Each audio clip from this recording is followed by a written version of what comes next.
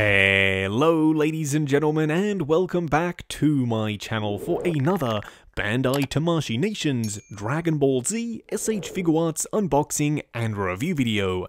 Now today we are taking a look at none other than Cooler in his final form. I personally could not be more excited to see this figure in hand. It's one that I've been hoping that Bandai would be tackling in the line, and finally, here he is. When I was a young lad and Blockbuster Video was still a thing, whenever we went in there, I would immediately run to the Dragon Ball Z section and pick out Cooler's Revenge, the film where this guy debuted, and of course, pretty much saw this a ton of times. So when they announced that this was happening, I was over the moon. Now, if you are planning on picking this guy up, he is available from toyswonderland.com. I have included the link for that down in the description below, and they do have 12-month installment plans if you are a fan of paying off your figures over time. What we are going to do now, though, is get the box laying flat in the light box and do the unboxing. Here, of course, we have the box art for Cooler.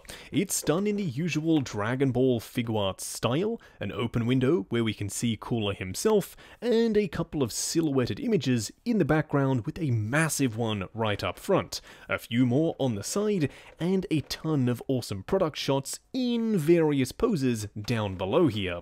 But let's be honest, we're not here to dissect the box art, we're more here to take a look at Cooler himself. And honestly, I don't know why, but for some reason I wasn't prepared for a figure as big and beefy as this guy is in hand, which is probably on me because I've seen the film a ton of times, and yeah, this guy is massive. But I can already tell this is one that I'm going to be super happy with. Now, of course, he does come with a few bits and pieces, so what we are going to do now is get all of his accessories laid out in the light box and take a closer look at everything he comes with. And here we have all the bits and pieces that come with Cooler. Now, unfortunately, he is rather light on accessories. He doesn't come with a ton of stuff. Does that bother me personally? No, not really. I mean, I think most of the budget went into making Cooler as big and as badass as possible. Would I have liked some effect pieces and a display base? Yeah, absolutely, but I'm also not all that upset.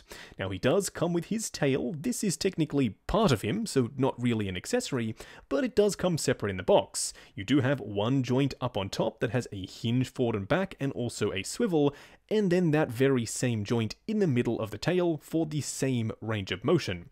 That's pretty much it though. The tail itself is really nicely sculpted. It does have a ton of creases in there, so it looks very lifelike. We also have 2 extra feet. These are potentially for him to be gripping onto someone, or he's flying, or he's sort of resting on the edge of a cliff with his toes hanging down. I really like the way they look. The shade of purple is fantastic, spot on to Cooler in my opinion, and I also do like the high gloss on his nails there. That does once again carry over to his hands. They have the same high gloss black for the nails, the purple is identical, and there is a teeny bit of shading in the crevices on the hands themselves. Lastly, you get an alternate head sculpt for Cooler. This one is the face that he has right before his mouth plate comes up and covers, well, his mouth. I personally won't ever be displaying my Cooler with this particular head sculpt because I think he looks way cooler, yes, I said it, pun intended, with the mouth plate on. Also, when you are using this, you will have to swap out his big crest onto this head sculpt because you only get one. What we are going to do now, though, is get Cooler himself out here and take a closer look. And here we have him standing straight up and down in the light box, no crazy poses or accessories or anything like that. And yeah, it does what it says on the tin. That is Cooler from Dragon Ball Z. And I'm so very happy. I've waited for so long for them to tackle this guy in this line, but I'm pretty sure technically he's still not considered canon, so I thought they were never going to make him.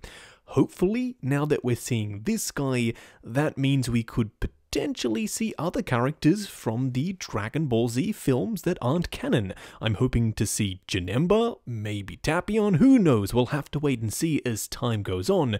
But for now, just getting cooler, I see this as an absolute win. He's a big, chunky, massive figure, he's nicely painted, I love the sculpt. Even though he is relatively light on accessories like we just discussed, I'm still more than happy with this release. What we are going to do now though is take him off the rotating turntable, punch in, and take a closer look at the details. And here we have him up close and personal. Right off the bat, I'm super impressed with how he looks. It is a very simple character design, but it is spot on to the animation. They have also added some extra detail over the top to give him a little bit more oomph in the display. Now let's talk about the face first. Don't worry, I will swap out the head in just a second, but this right here is my preferred look. I love the mouth plate, they've done the panel lines, they've picked them out in paint, they're not just sculpted in there, the fiery, punchy, vibrant red for the eyes, and of course the glossy blue orbs that are dotted around the place look awesome. Also, on all of the white pieces, he has these sculpted in little lines that is accurate to the show. He did look like that. It's something that I hope that they start to do more, because they do use that on rather simple design pieces of armor just to give it a little bit more surface detail, and it looks fantastic. It's pretty much on every white panel. It just adds to the overall look. Another thing that adds to the overall look is the shading. Usually I'm not a huge fan of shading, but if this wasn't here, it would look a little bit boring. Basically, in all of the recessed areas, he has this darker purple shading. Granted, I have seen customizers take this to an entirely new level, and it looks awesome, but for now, for me, fresh out of the box, I think this looks great. You won't see me complaining about it. Flipping him around to see the tail, it does have an interesting connection, just like we saw with First Form Frieza. Some people were complaining about how that connects to the body. You can see the ball joint, but I mean, I don't really see any other way of including this range of motion and having the joint hidden, so to me that's not really an issue.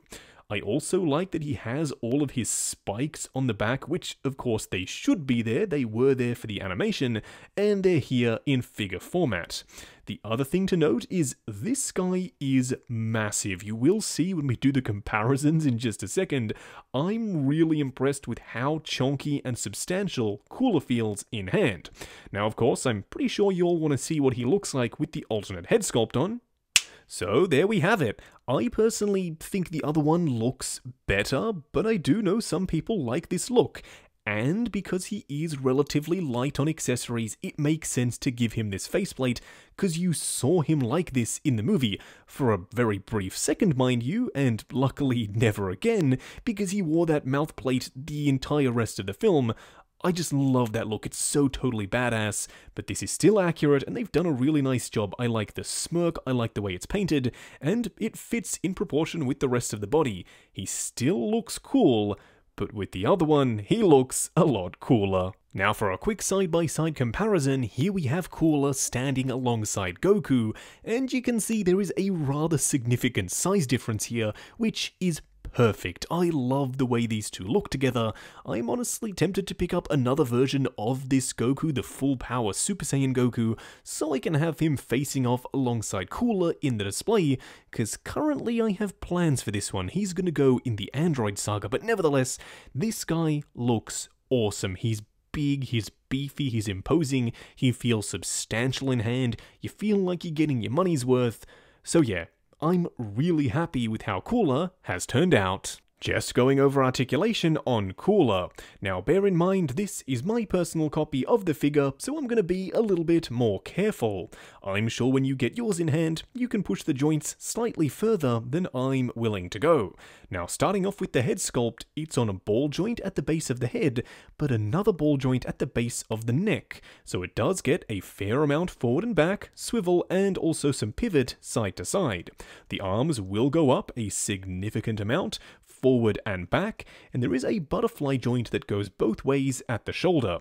These pieces are also on swivels. Speaking of swivels, there's one at the bicep a double bend at the elbow that gets you slightly past 90, and of course a Figuarts style joint for the wrist. As for the torso, there's one joint up top and another down below for crunch, forward and back, some pivot side to side, as well as swivel. As for the legs, they go forward to there, they go out to there, a swivel at the thigh, double bend at the knee, and of course one of those hinge swivel style joints for the ankle. Just wrapping up on the Bandai Tamashii Nations S.H.Figuarts cooler figure. Now I was super excited going into this. Like I said, I've seen this film a ton of times when I was younger. I'm actually considering going back and rewatching it again just for old time's sake, because this figure has reignited my love for cooler. I mean, the design is so darn awesome. He's this big, chonky, badass version of technically Frieza. I mean, it's supposed to be his brother, obviously, but I mean, if we saw Frieza in this form, I don't think there would be anyone saying that he looked like a weak, scrawny character. I mean, this guy oozes power. I'm super happy with how this figure has turned out. Is it 100% perfect? No, there are some things which I would have liked them to have changed. Namely, when you move the shoulders back, you get to see the pins that those big shoulder pad pieces are pinned into the body with. It's a bit unsightly, it's less than ideal. I also wouldn't have minded a little bit of a wash down in those sculpted in lines. I am happy they're there, granted, and when the light hits it, it looks great, just like the animation, but still, a little bit of paint would have made them pop even more, and lastly, some energy effects would have been a really nice touch. But overall, I'm still happy with this guy, I'm glad we got him, and I'm hoping that eventually we also get a metal cooler. That's another really awesome design for this guy right here. Now, if you are looking to pick him up, I got mine from toyswonderland.com. Link for that is, of course, down in the description below, and they do have 12-month installment plans if you are a fan of paying off your figures over time. Also, while you are down there, why not check out the link to 6 Scale Network, the awesome Facebook group. Come along, chat figures, share photos of your collection, and of course, see what's coming up next on the channel. Like, comment, and subscribe, and we'll catch you in the next video.